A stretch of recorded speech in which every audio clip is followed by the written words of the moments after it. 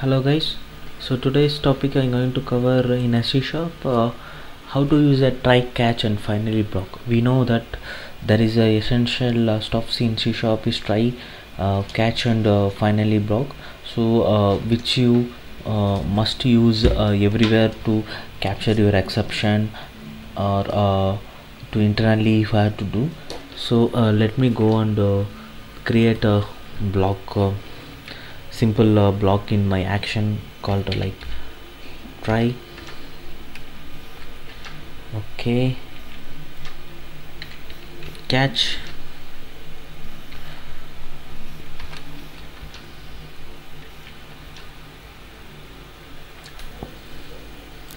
In the catch up I ask to catch the exception, so this is the block and final. So finally, okay, so this is the block try catch and finally. So I will let you go and explain. This is my master method. Once I hit this method, I ask to try this one. If any exception found, it will come to the catch block and it will log the error, and finally it will do whatever the action that I default if irrespective of exception to return, it will write here. So okay, I just go and initially do that. I equal to 0 and I just add one view data. I create one view data. Okay, my data, I'm telling here success. Okay, once I here, what I going to do, I going to trace my exception dot exception message I am passing here, and finally what I am going to do is view data final.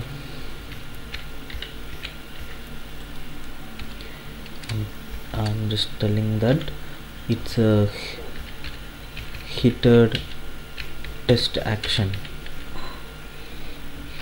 Okay, this I going to do in my final action. Okay, now we have a positive scenarios. Let me go and keep the breakpoint here, and I just run the application.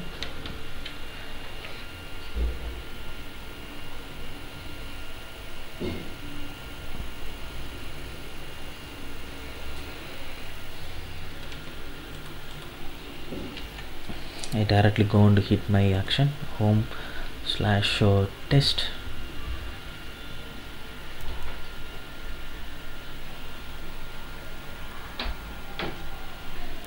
Okay, my breakpoint hit.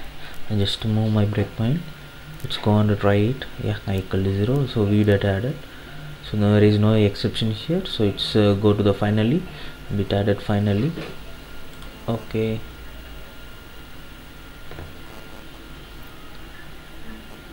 fine. So okay, before that I just want to execute this, or just want to add to the view. I go on my test.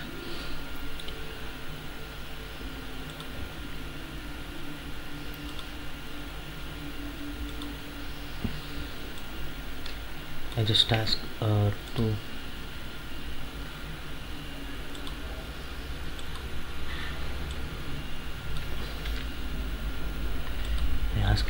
to display this finally.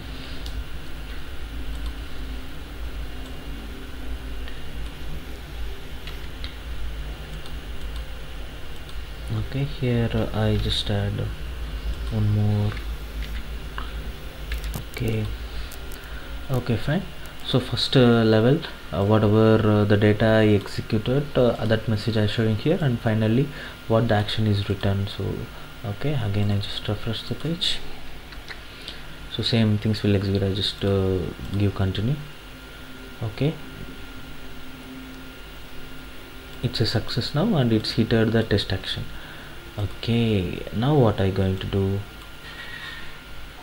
I going to do something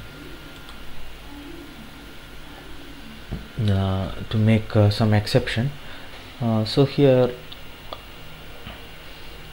what I going to do is, okay, so now I want to do some different scenario. I just replace this with this. I have one string called test I added here. I just trying to convert and pass to the integer. Anyways, and now definitely this will not works because this is not a string value that to be converted to int, so definitely it will throw the exception. So now we'll see how the exception is occur, how we are catching that.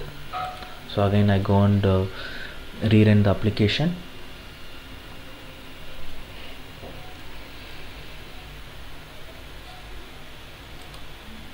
Okay, I have a method already, so I just don't hit that. Yeah, my breakpoint is seated. I just keep it. Yeah, now I got a exception. Okay, what is my exception? It will input string was not an correct format. Okay, so now it's added in my view data, and finally also it's written. So that exception message it's added.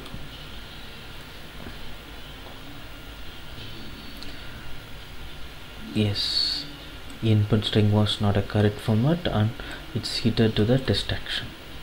So now we catched the error and we stored it in a view data. Here you can use a logger to log in your database, and you can capture what is the things. So this is one helpful steps to implement and use it in all over the method to capture this runtime error. So fine, and this stuffs you can capture the multiple exceptions by implementing the multiple caption with the different params with the different exception, like web exceptions, SQL exceptions. So we can define the exact exception, and you can capture by implementing the multiple parameters. So thanks for watching the video, guys. If you have any doubt, feel free to comment us, or if you have any better solutions or better thoughts in this video, please share with us.